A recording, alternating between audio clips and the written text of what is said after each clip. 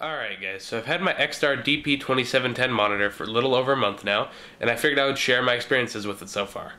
So first, let's talk about the things that I liked about this monitor. And first on that list would definitely be the price.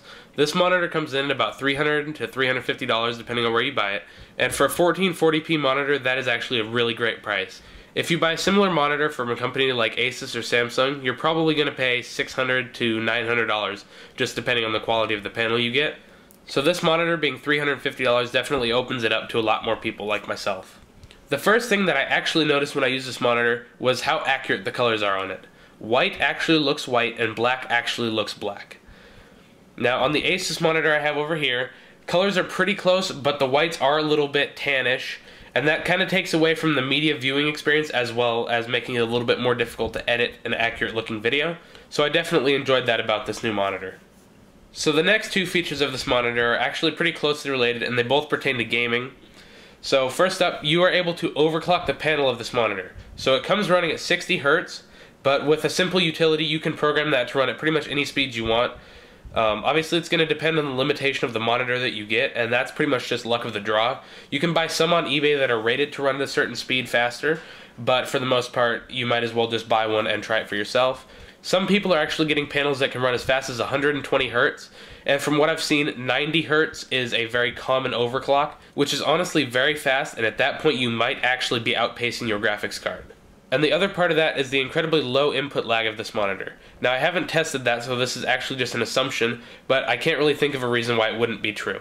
So this monitor has one input and one input only, so there's no conversion chips inside like there is in this monitor. So the picture comes straight through the cable, straight through the basic circuitry in there, and straight onto the panel.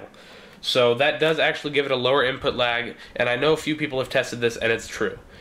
So this monitor is not going to have as low of an input lag as, say, a gaming monitor would, but it's not going to be too much of a noticeable difference, and it shouldn't really matter very much. And one more thing to mention is that I still haven't seen a single dead pixel across this entire monitor.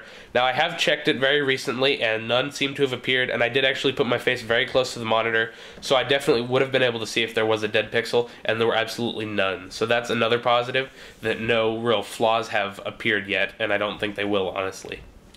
And by far the most important feature of this monitor, and actually the one that I noticed first, is just all the extra screen real estate you get from having all the extra pixels. So I loaded up a quick demo that I wanted to show you guys here, and basically all this is the Vegas file for one of my weekly recaps. Now on the left here you can see it on the XStar monitor, and everything is pretty clearly visible. You can see the media bin over here, and here's a nice large preview window that's plenty big enough to see from a regular sitting distance, and here's all your timelines. So you can see that there's a couple tracks that are off the screen, but for the most part they all fit. And actually the only thing that's currently off the screen is the audio track, which I really didn't have to edit anyways. So everything's pretty clearly visible on that timeline. Now if we look at a regular 1080p monitor, then we can see that the preview window, although the same pixel resolution, takes up a much larger portion of the screen. I have almost no room for my media bin over here, and everything is just squished together. The timeline down here involves a lot of scrolling because you can only see a couple lines at once. Now of course I could resize a bunch of this, but then my preview window gets so small that it's almost impossible to see. And you just basically have to make a bunch of trade-offs if you can only use one 1080p monitor while editing this many tracks. So now, what I said I was going to use this like was I'm going to use this monitor to do my editing and this one to do my preview on, but I actually ended up just using this preview window right here on the 1440p monitor and just leaving this monitor doing nothing basically. Because just this screen real estate alone was more than enough for me. So I'll probably end up adapting to use that other monitor, but for now, this is plenty more than enough real estate because it's more than I've ever had before. So after speaking so highly of this monitor, it is unfortunate that I do have to mention a few negatives, but I must mention them because they are there. So first of all, this monitor does use glossy plastic around the bezel as well as the stand. Now that bothers me for a couple reasons. First of all, because of fingerprints that can gather if you touch the frame too much, and also dust that's just going to naturally accumulate on the base. Now I honestly don't know what you could do about that because almost every monitor I've ever seen actually uses glossy plastic on the stand, but if that's going to bother you, you'd have to find some sort of workaround for that. So next up is one of the biggest problems I actually had with this monitor, and it is actually bugging me quite a bit. The plastic bezel on the bottom here is starting to warp out and kind of fold down. It's not too extreme, but you definitely can see it if you look at it from a certain angle. And I believe that this is because the panel's probably getting warm and just causing the plastic to deform a little bit. Now, I probably could send this in to be fixed, but I just wouldn't want to deal with it because you'd have to send it all the way to Korea. So I guess we'll just have to learn to deal with that, and just be aware that that might happen to yours if you buy one. And keep in mind that it doesn't affect the function at all, and you honestly can't see it very much, but it is still there. And also keep in mind that the built-in speakers for this monitor are going to sound like garbage. Now honestly, any speaker built into a monitor is probably going to sound like garbage, so if you plan to do any music listening or movie watching, then you're probably going to want to have some sort of headphones or external speakers. And then last on my list of negatives here is that this monitor only has one input. Now that's actually not a negative for me, but I just wanted to make sure that I mentioned that for anybody who plans to buy this monitor. Just make sure you know that this only has a dual link DVI input, and you must plug in a dual link DVI cable to a dual link supported graphics card. If you don't have everything in that chain, this monitor just will not work. Now I'm pretty sure there's some models of the Korean monitors that do come with HDMI and VGA inputs, but those will cost a little bit more, and just keep that in mind when you're ordering this if you need that feature. And now with all that out of the way, I just wanted to talk about some notes that I made about this monitor. So first of all, the power brick that comes with the monitor does actually get very warm.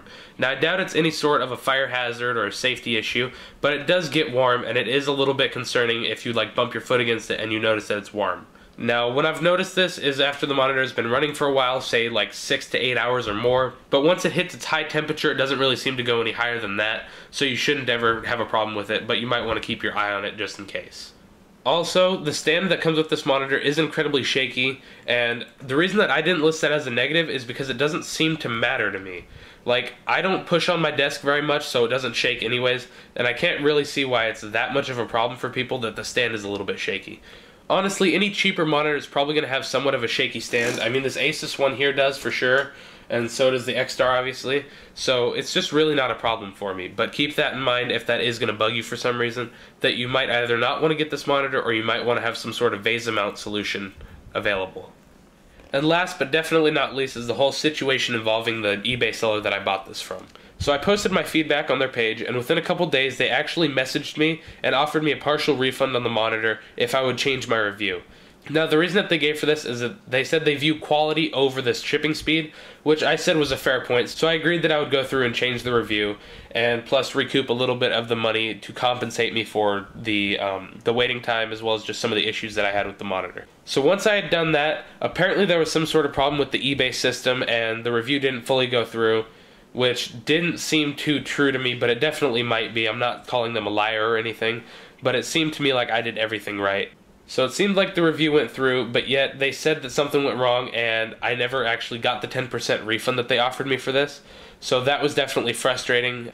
Now once again, I'm not saying that they lied. The system might actually have messed up and the feedback might not have went through, but I'm not sure if there's a way to check that or not, and I was just done dealing with this by that point. So I figured I would just be happy with the monitor for what I paid for it and just let it go.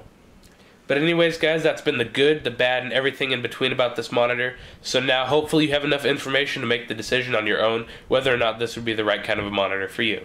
But anyways guys, that's about it for this review, so if you enjoyed it, please do click the like button as that does help me out. Also, leave me a comment about anything that I did well at or anything that I could improve. And if you would like to see more of my videos, then please do click subscribe. Thank you for watching, and I will see you guys later.